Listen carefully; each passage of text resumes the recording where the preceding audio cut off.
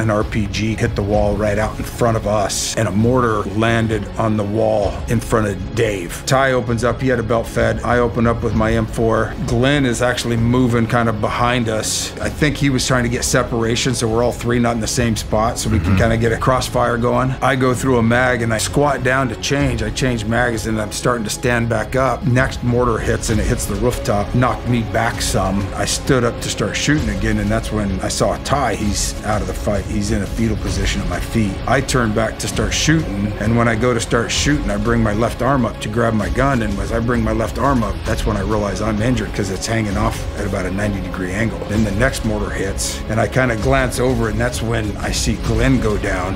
I turned back and started trying to shoot again, and that's when the third one hit, and that's the one I felt any pain from. It felt like I got stung by 1,000 bees.